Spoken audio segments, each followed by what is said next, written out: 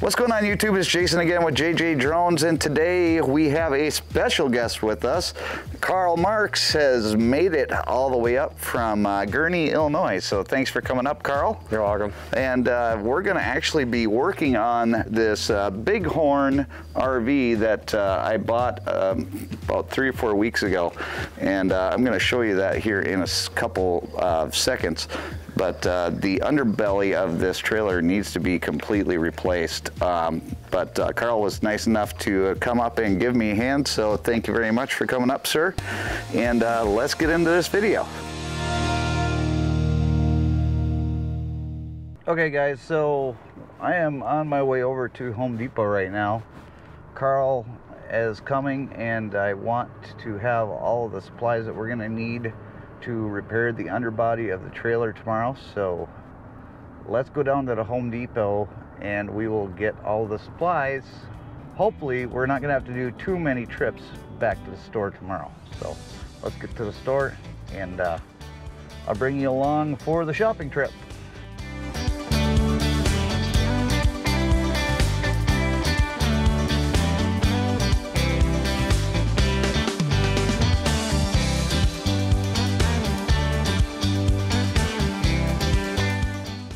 Alright guys, so we got the corrugated plastic that's going to go underneath the trailer. I went and I measured, and it seems like these will fit what we're trying to do. Now let's go get some insulation and a few other things.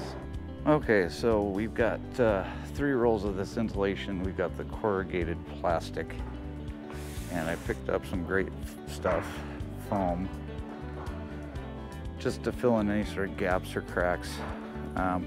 I've got a few things left on my list. PB blaster. Let's see here. PB blaster, hose insulation, wire ties, some double-sided tape. I got a bunch of other stuff, so stay with me, guys.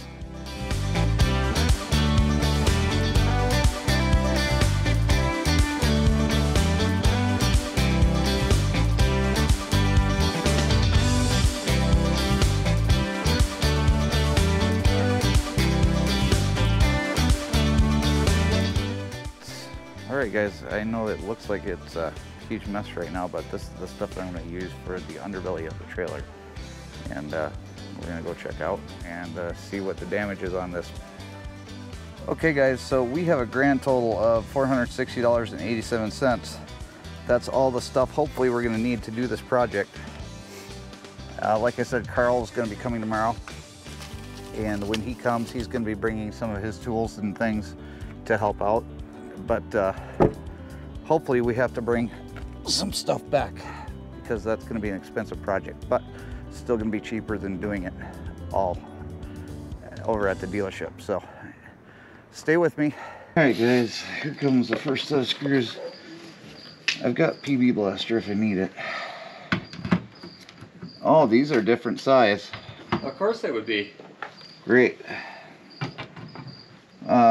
This is a half, oh, that's why. I've got my 1/2 bit on here. Oh, you need 3/8? Yeah, I need that 3/8.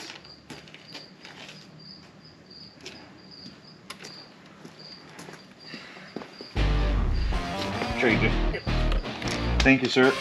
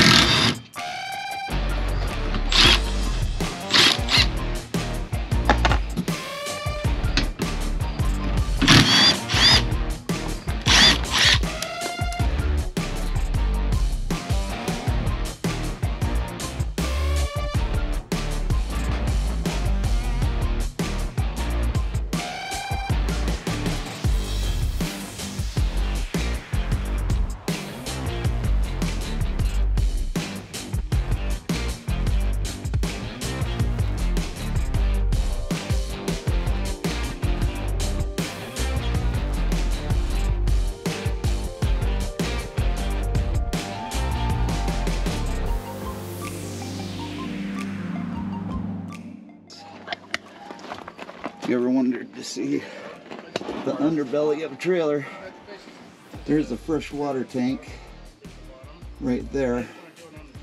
And then all these cables and wires and everything are all just kind of hanging there.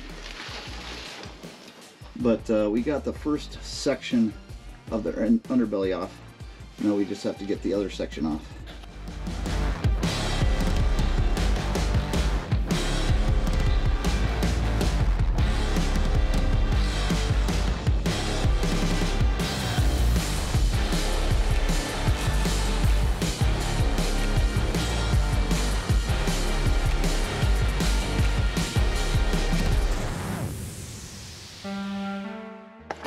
Okay guys, so here is the full underbelly of the trailer, and we don't see anything under here that is currently leaking. There's obviously leakages from the past, but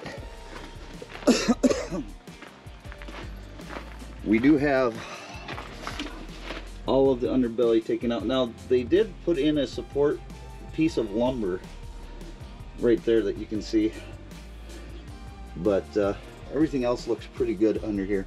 There are some spots where there is some residual fluid, and I'm going to try and get a rag, try and wipe some of that down. But other than that, we're going to tidy up some of the wiring in here, and I'll give you I'll let you take a look when we get done getting all that done. Alright guys, so I'm underneath the trailer right now. We've got everything secured up. We've even insulated the drain tube for the freshwater tank. Carl took a lot of time to make sure that the brake, because this is electrical brakes, this was just kind of hanging there. And I wanted to make sure that we weren't going to run into a problem where we hit a rock or something and the rock hits the brake line. So he actually reinforced that with electrical tape. But we secured all of the electrical and everything that we could see that needed to be secured. And now we are getting ready to put all of the plastic with the insulation on underneath. So the next time that you see this, it's going to be all buttoned up. Okay guys, I'm sorry to report that we weren't able to finish the project tonight. It is now 10:40 in the morning, and I know you can't see me, but it's 10:40 in the morning. Carl is up taking a shower. I'm going to go home. Carl's actually going to spend the night in the trailer, so he's pretty lucky for doing that. But we're going to get up in the morning early, and we're going to reconvene and try and finish this project. So stay with us. Morning YouTube. It is 6 o'clock in the morning, and I'm heading back up to my dad's. He just texted me to let me know that Carl is up, and so I'm heading up there, and we're going to try and finish putting the panels on the bottom of the trailer. And then I have a meeting that I have to go to at 11, but then I'll come back and finish the duct tape work and fill any of the gaps with the great stuff. But yesterday was a long day. We made a lot of mistakes that we had to go back and fix. But that's what happens when you do something new for the first time. And it was not fun to wake up this morning, but I'm gonna head up there and try and get this thing done. So stay with me. It's gonna be a challenge, but I hope it's a challenge we can complete. Okay guys, so I just dropped off Carl at the house. He needed to get home, but this is what the underbelly is looking like now. It's actually looking a lot better now. I have to trim off this side.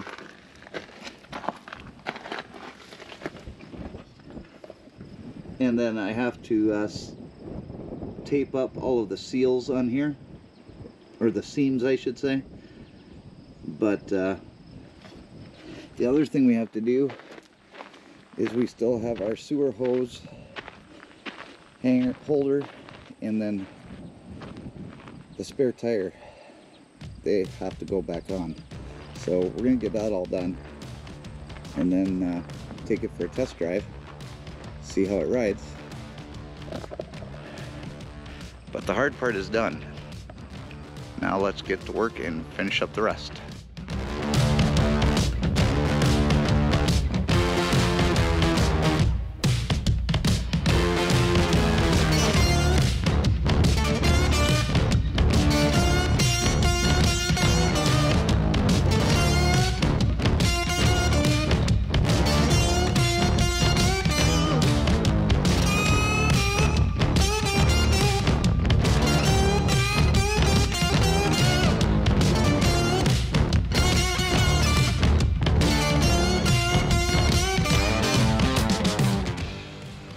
Okay guys, so it is day 3 on this project. Sorry I didn't really get much yesterday, but it just got super involved and I couldn't operate the camera and do the work that I was trying to do, so I apologize for that. Plus there was a lot of wind, but as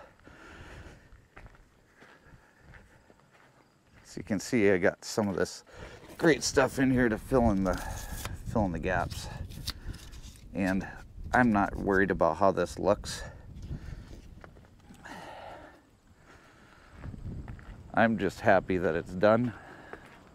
The other thing we noticed yesterday is that this was just kind of hanging, so I put a screw in there. But yeah, I'm gonna have a lot of cleanup to do after I'm done here. And then we had a thunderstorm come in last night.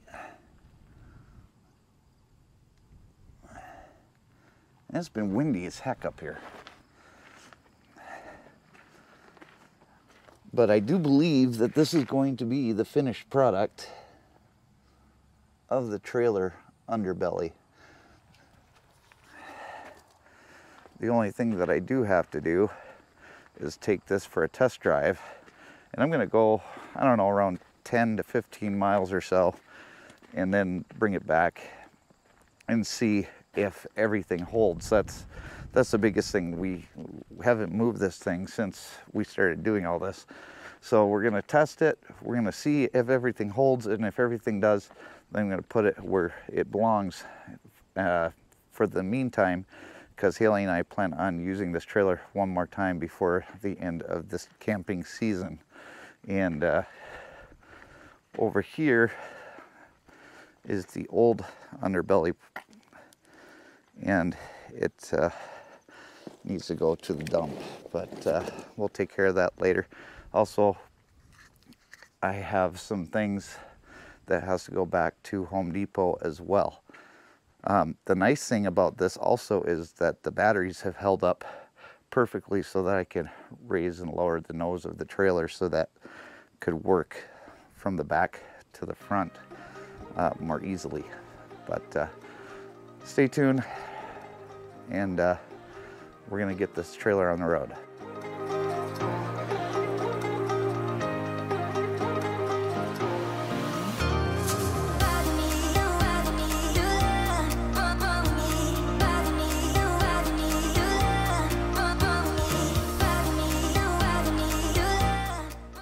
Now I'm checking the air pressure in the tires, and this is a portable Milwaukee air compressor, and it'll go up to about 160 psi. But this thing is fantastic. It works really fast, and it works with batteries that I already have for my cordless drill. So we're going to air up the tires. Then we're going to get this truck connected to the trailer, and then we're going to hit the road and do our road test. All right guys, we are hooked up here. Oh.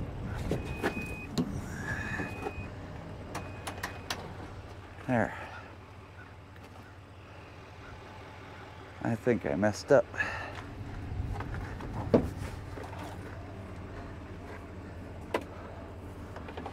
There we go.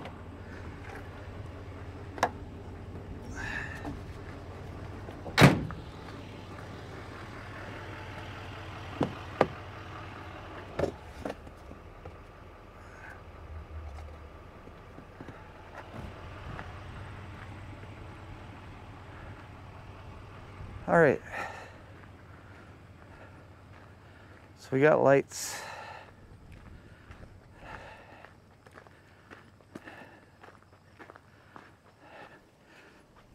Got brake lights, turn signal, all those lights are working. Yeah, don't pinch off your electric cord. RVs don't seem to like that. All right.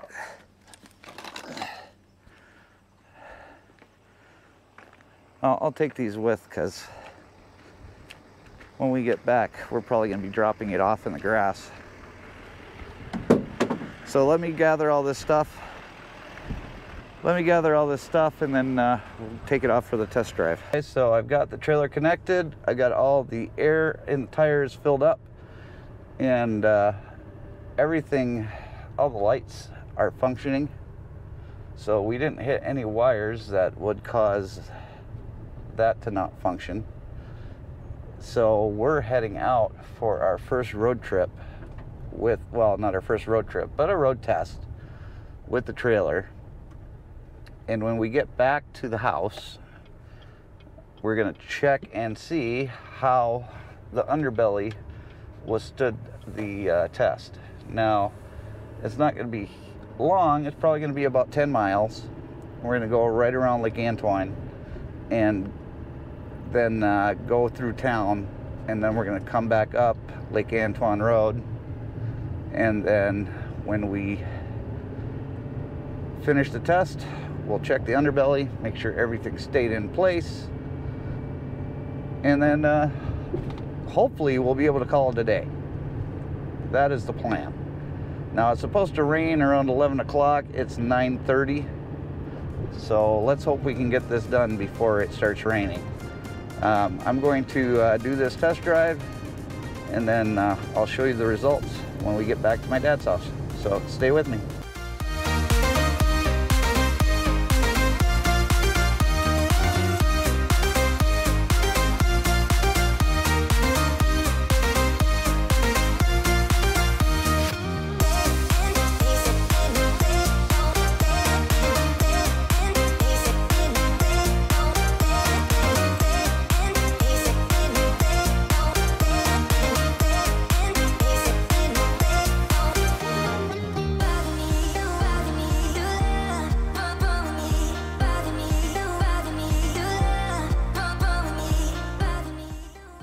Okay guys, so there it is. We have the trailer back. And now let's look at the underbelly and see. I don't see anything hanging.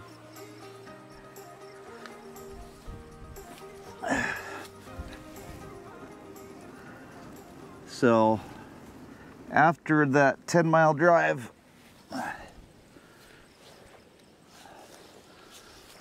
everything seems to have stayed in place. That is awesome. Just come in the back.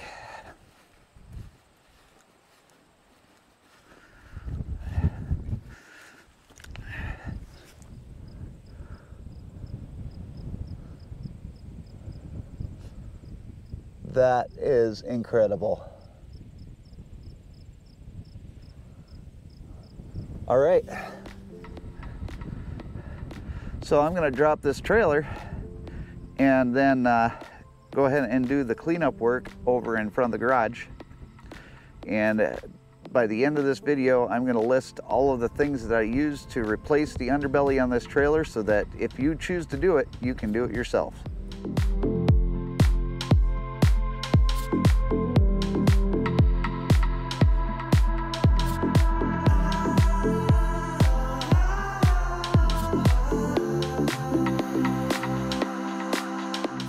All right, guys, well, that is the end of this project. I guess that's what we're gonna call it. We're gonna call it a project. It was Tuesday and Wednesday that I had Carl. Carl left around 10 o'clock in the morning on Tuesday. And then I finished up doing the sealing of each and every one of the seals on the underbelly. And then took some great stuff and found any large gaps, and I filled that up with the great stuff foam. So there shouldn't be any areas where critters can get in the winter time or even now while we're not using it, and that was the purpose of doing that.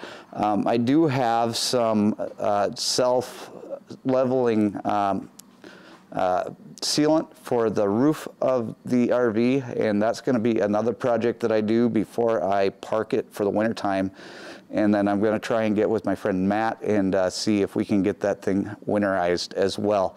I'm not sure about the winterization, but if we're able to do that, I'm going to want to film that as well. So maybe he can help some of you that are wanting to winterize an RV yourself. So what did it come to as far as items that I needed to use? Well, we had the 13 panels of the corrugated plastic.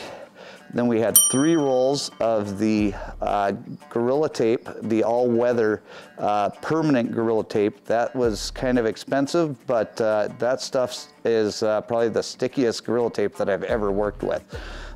Then we also had 2 rolls of the R14, I believe, Owens Corning insulation that we use to insulate the underbelly of the trailer.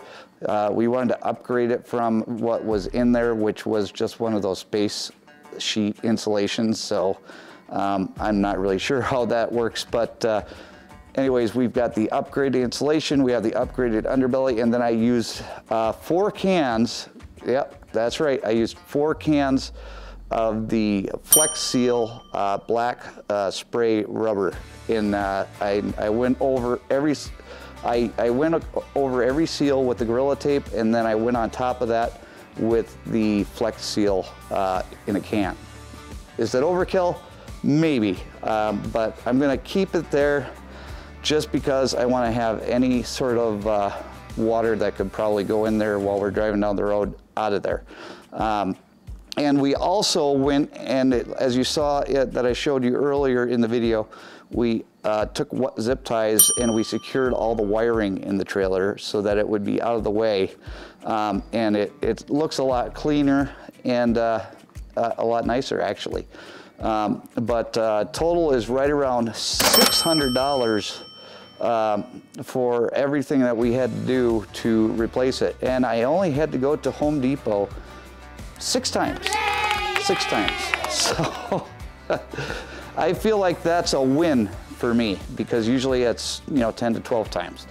It's raining outside, so that's why we're in the garage, but I just wanted to finish out this video. If you appreciate the fact that I go through these lengths to try and do these videos for you guys, go ahead and hit the like button, hit the subscribe button, hit the notification bell so that you can be notified the next time I upload one of these stupid videos for YouTube, because this was probably the dumbest thing I ever did.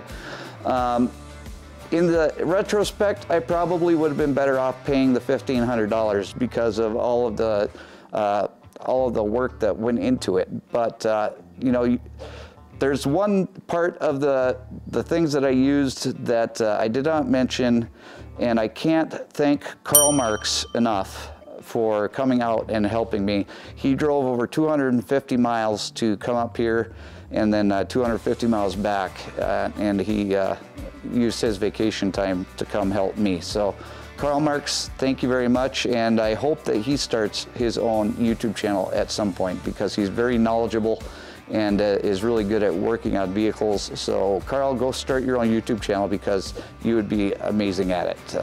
And he didn't talk much on this video, but he just wanted to get to work.